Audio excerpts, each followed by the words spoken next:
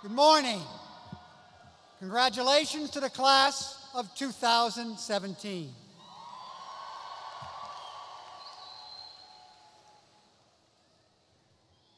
New Jersey native Cal Penn.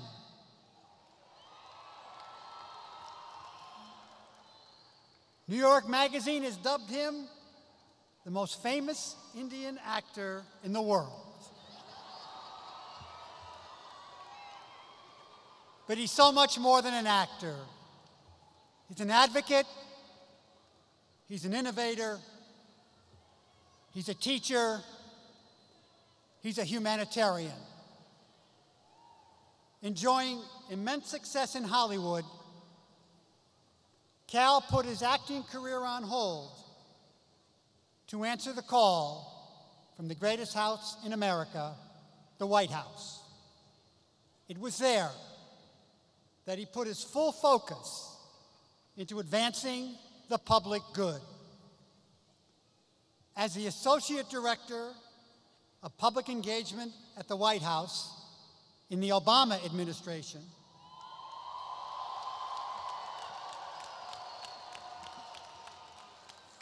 Cal focused on work related to Don't Ask, Don't Tell, and here's an important one: increasing financial aid for college students,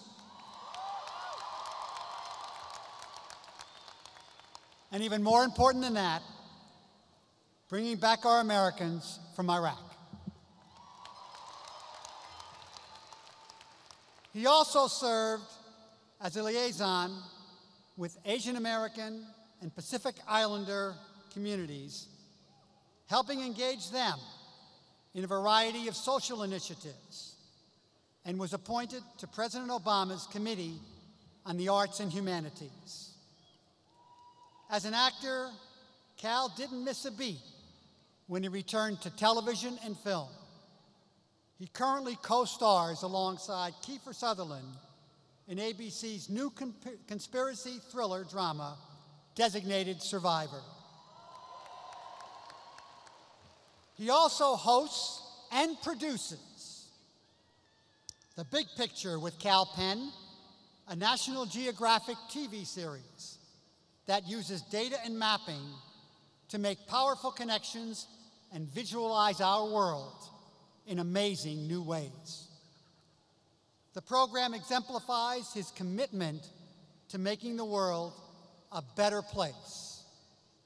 Each episode uncovers surprising facts on how our world works, how we got here, and where we're headed. On the big screen, Cal has starred in various independent films and blockbusters. Who can forget the two Harold and Kumar movies? Superman Returns, and Bhopal, A Prayer for Rain. Please direct your attention to the video screens.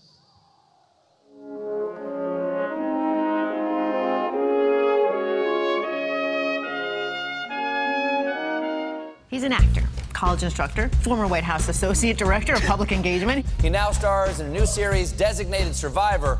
Please welcome Cal Penn. There are no shortage of actors out there who have a passion for politics. But for Cal Penn, being politically active goes far beyond raising funds and raising awareness. He actually did the unthinkable in Hollywood terms. He left a hit show like House. What the hell is that? What is that? Your toe just fell off. And took a 2-year sabbatical from fame and fortune. You know what he did? He became a junior staffer in the White House. You took a break from Hollywood and you went to work for the White House. That's right, Cal worked for the Prez as his point person on outreach to youngsters. He even worked to help repeal the Don't Ask, Don't Tell policy. Now, you might be thinking, are we talking about the same Cal Penn, the one who was Kumar in the Harold and Kumar movies? Yes, we certainly are. Just remember that I'm trusting you on this, and I'll see you there.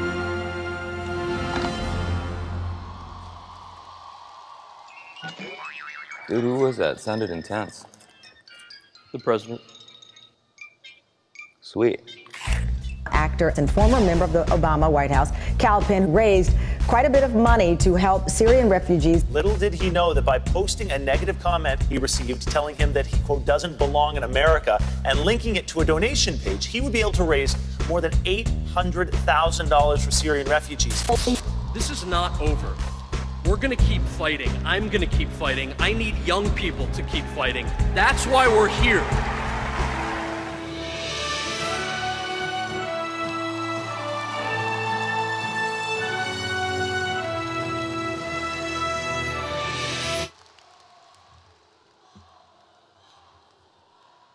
Ladies and gentlemen, class of 2017, please join me in welcoming one of New Jersey's treasures, our 2017 commencement speaker, Cal Penn. I appreciate it. Thank you. Thank you. How's it going? Thank you, Tom. I appreciate that. Maybe after this. How's it going, Kean? Thank you for having me. Thanks to Tom for the nice introduction. Thank you to Dr. Farahi for hosting me. I'm excited to be here in the presence of so many graduates, friends, well-wishers, faculty. Congratulations. I know that traditionally the commencement speaker is supposed to give you lots of advice, tell you things that are inspirational before you go off into the real world. But since most of you know me for either playing Robin's boyfriend on How I Met Your Mother, or for playing a stoner in the Harold and Kumar movies, I'm glad that the bar is set low. Much less pressure. Your parents, however, probably know me from House and Designated Survivor, and they think that I'm way more responsible than I am. And that video made me seem wildly responsible, which is good if I show it to my parents. Make them feel better. So anyway, there's a lot less pressure on me. And also because this is not just a random school that I'm speaking at in a random place that I know nothing about. I'm from New Jersey. I'm glad you brought that up. I did go to college and grad school on the West Coast, but if there's one thing that sticks with you if you ever leave New Jersey, it's that you will naturally gravitate towards other people from New Jersey. Whenever I tell my college friends that I'm giving a graduation speech, and I haven't really done that many, so whenever I tell them, they laugh at me, which is what good college buddies should do. This time it was coupled with jokes like, oh, you're doing it in your home state of New Jersey? Will everyone be as uptight as you? We are not uptight, we are motivated. Is the whole state as rude and scary as you are? We are not rude and scary. We are straightforward, and I will kick you in the throat if you don't take that back. So being from New Jersey is like an ethnicity. Whenever you leave New Jersey, whether you travel or go for a job interview or visit somewhere else or move, people from New Jersey can spot each other anywhere. And by the way, when I say whenever you leave New Jersey, I am not referring to a night in the city when you miss the last train back and take a nap in Penn Station while you wait for the 5:40 a.m. I'm not talking about that. I'm talking about meeting people across the planet who, upon finding out that you're also from New Jersey, extend courtesies that are usually just reserved for secret societies. Things like food recommendations, job leads, finding out you actually had the same teacher in middle school. All of these things will happen, and it's glorious. Do not underestimate the power of being from New Jersey. I guess that's my first lesson, but you didn't spend 4 years and lots of money to hear a stoner actor give you sage graduation advice about the greatest state in the country. The point of telling you about my college friends making fun of me is that it always feels a little strange to be asked to deliver a commencement address. One, because I know how hungover you guys are, and two, because in order to graduate college, you have to rigorously follow a ton of rules, and most people that I've met and worked with since college have broken rules, and that's what allowed them to continue to learn and approach the world with a sense of wonder. It's also what's largely allowed themselves to not succumb to cynicism. So I'd actually like you to consider this morning, after you grab your diplomas and hopefully celebrate with your loved ones, to not let yourselves become cynical. As this flattering video mentioned, I had the honor of working for the previous president in some capacity for most of the last 8 years. And I remember on his 117th day in office, when President Obama delivered a commencement address at Notre Dame, and as leader of the free world, he offered up this uplifting advice to graduates. He said, "Look at the way I've been treated lately, especially by the media. No politician in history has been treated worse or more unfairly." Wait a second, sorry. Sorry, that was,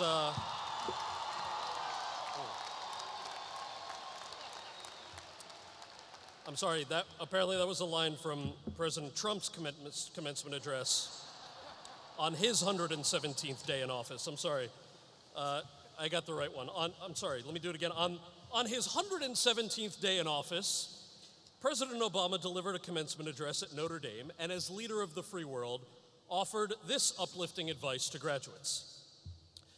He said, "In this world of competing claims about what is right and what is true, have confidence in the values with which you have been raised and educated. Your generation must decide how to save God's creation from a changing climate that threatens to destroy it. Your generation must seek peace at a time when there are those who will stop at nothing to do us harm, and when weapons in the hands of a few can destroy the many. In short, we must find a way to live together as one human family." Remarks like that set the tone for those of us who served President Obama, and I was reminded of that yesterday, not just by the contrast in graduation speeches by consecutive presidents, but because of the choice these contrasts offer all of us, now more than ever. As New Jerseyans, we live in a very well-educated state that ranks very high in terms of things like healthcare, diversity, the job market, and graduation rates. But you inevitably will have friends who live in states that don't share our values and priorities. We disagree with them. Respectful disagreement can be a very good thing. When you turn on the TV these days and see conversations about shared values taking a back seat to more incendiary conversations where people yell and scream at each other, it makes fantastic television, but the immediate response is to tune out and get cynical.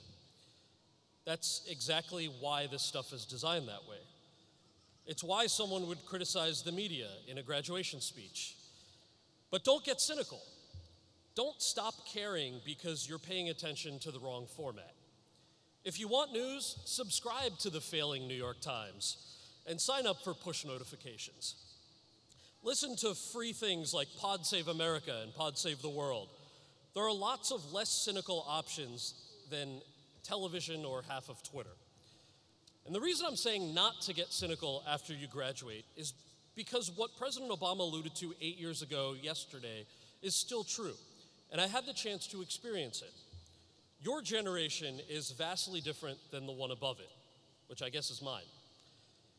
Most young Americans, like you, accept certain things as basic facts. Climate change is real. Science is real. There's a value in education. We should be able to marry the people we love. We may disagree on how to fund certain things, but we tend to not disagree on the fundamentals of what is and is not real, what is and is not fake. As White House staffers, one of our jobs was to execute promises made by the president. And one of the tasks that I had as President Obama's liaison to young Americans was to work on issues like climate change by bringing people together, as he mentioned in his graduation speech 8 years ago.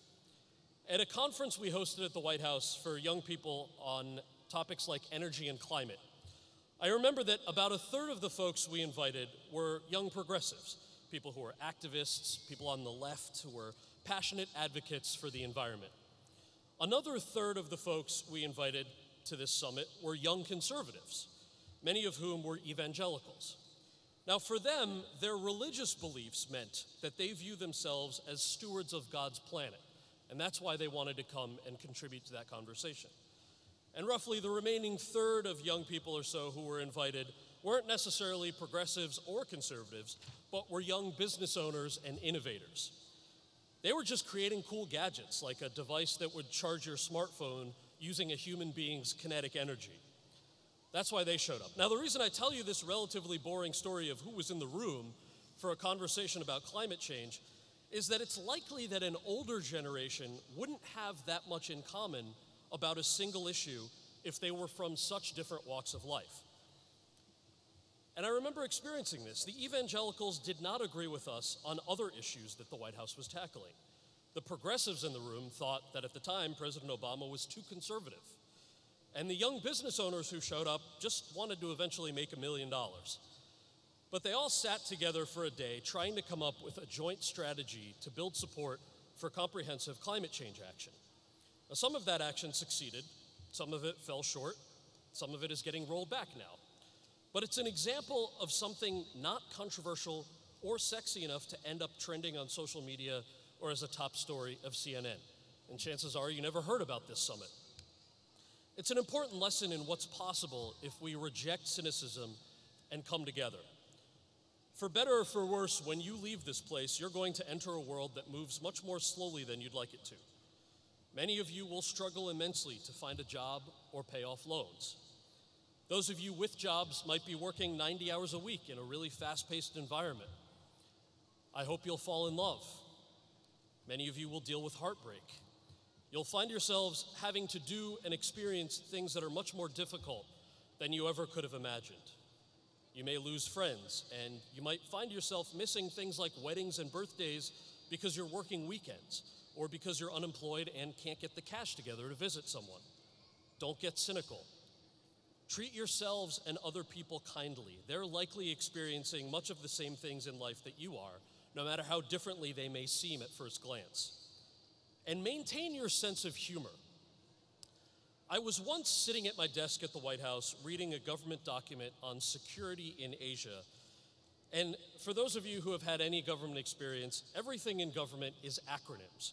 So they'll mention the name of an organization like the American Association of Retired Persons, and then for the rest of the document, it'll just say AARP.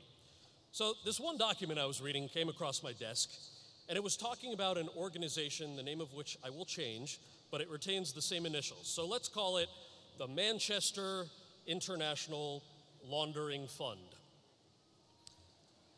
So this document that I was reading first mentioned the Manchester International Laundering Fund, and then proceeded to only refer to it by its acronym, MILF. So there I was in a serious government job, reading about how MILF can be very dangerous. MILF can take advantage of you in an unsuspecting way. I thought it was hilarious. I had the best day.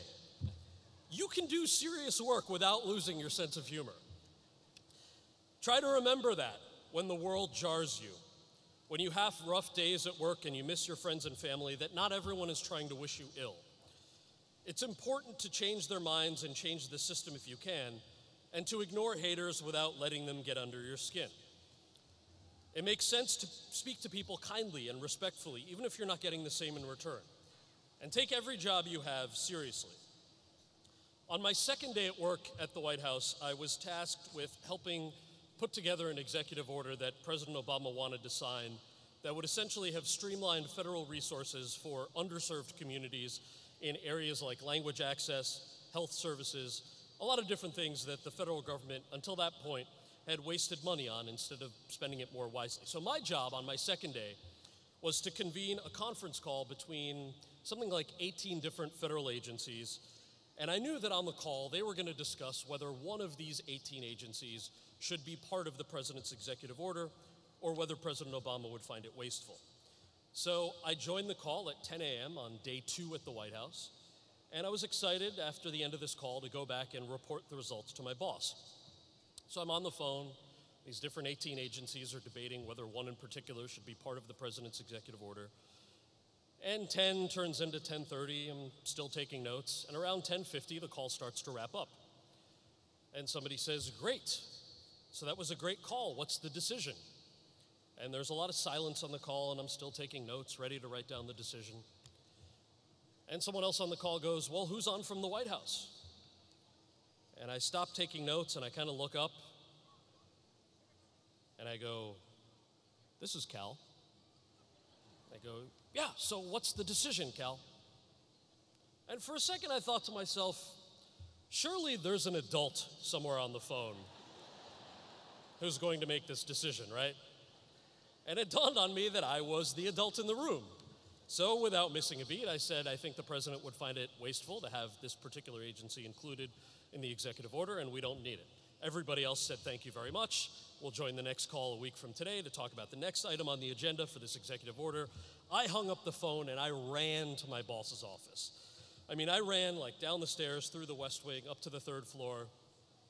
And I walked into her office and I said, hey, I just got off that conference call. I said that the agency can't be part of the president's executive order. And she was at her desk typing. She goes, great, that's why we hired you.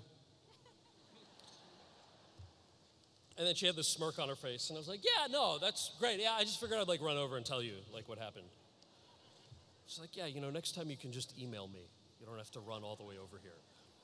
It was my first experience with being trusted with something that I was a little bit insecure about, but the people who hired me knew that I had the capacity to make a decision on. And I'm going to jump a little bit ahead. When it came time for the president to sign this executive order, one of the things that my office was in charge with was putting together the signing ceremony. So the president wanted to invite people from the communities that would be affected by this particular executive order on a Monday morning to come to the East Wing and watch him sign it. I decided that I was going to make my intern come in over the weekend to help plan and go through, really dot the I's and cross the T's on what this signing ceremony would look like. You know, where people are going to sit, where the president's going to walk in, how we're going to brief him. And the rule at the White House was you shouldn't really go into the East Wing, which is the president's residence, on the weekend.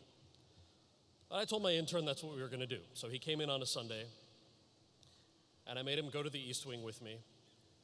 And we walked through, and we were on our way back down the White House colonnade, which is this beautiful outdoor hallway with columns that you might have seen in photos. And the reason that I did this was I told my intern, he said, we're really not supposed to do this. And I said, I understand, but if I screw up this event, the CNN headline is going to say something like, Kumar screws up Obama event. I was like, can we just not do that? Like, I'm going to take a risk and go into this guy's house and walk through the event, just you and I, so that we know what we're doing on Monday morning.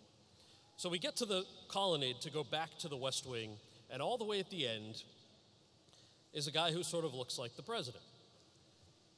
And I was on my BlackBerry looking down at the ground, and my intern, who I've told this story a few times, and apparently I make him sound like a child. He was like a grown-ass man. My intern's like 26 years old. His name is James. He like tugs on my suit jacket, and he goes, I think that's Barack Obama. So I look up, and I go, oh yeah, that's the president. And James says, well, what do we do? I'm like, well, James, what do you want to do, man? You got 3 choices, right? You can go back into his house, we can continue down the hallway to my office, or you can jump over those bushes there, and I assume they're like guys with machine guns and dogs and things like that are going to take you out. So why don't we just keep walking? And James says, oh, okay, I'll do what you do. I said, all right, sounds good. So we meet the president in the White House colonnade, and it's just the 3 of us, and he says, what are you working on? And to James, apparently, that sounded like, what were you doing in my house? So he was very nervous. He didn't say anything. And I said, well, sir, I don't know if you remember, but tomorrow morning you're signing an executive order to help particular communities that have been underserved in the past. Gave him a little spiel, 30 seconds, and he said, yeah, I'm glad we're finally doing that. I know it took a while to get up and running, but I'm glad we're doing it. It's the right thing to do.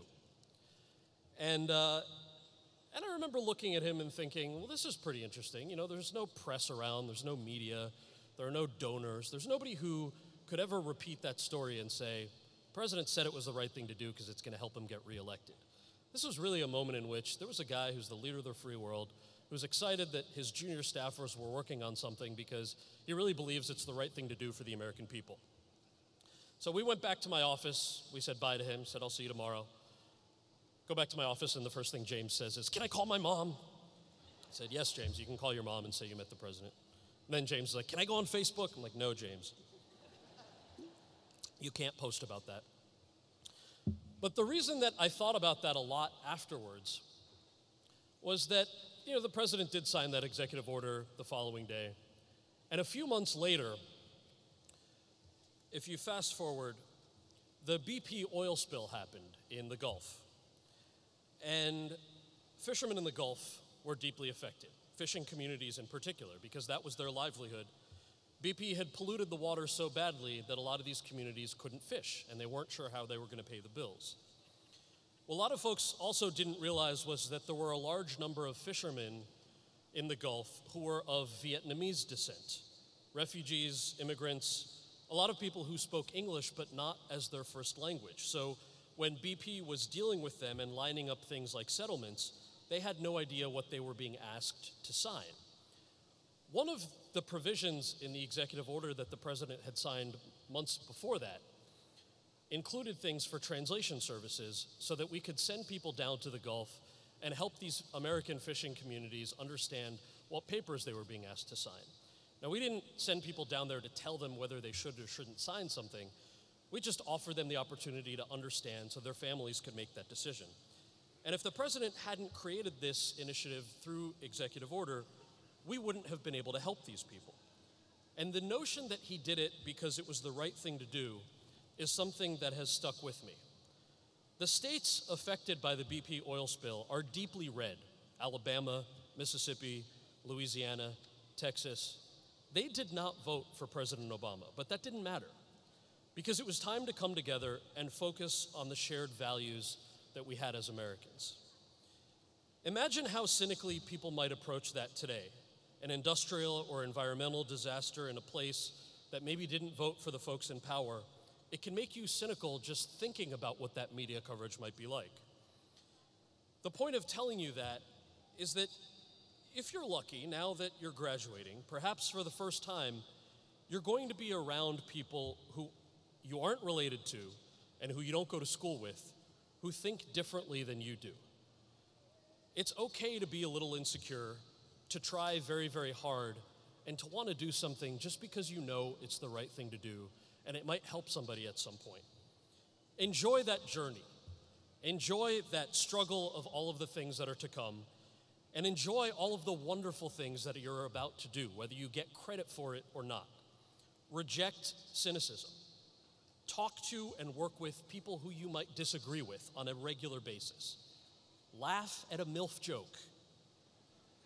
Good luck explaining what MILF means to your parents this afternoon. Congratulations, graduates. Thank you.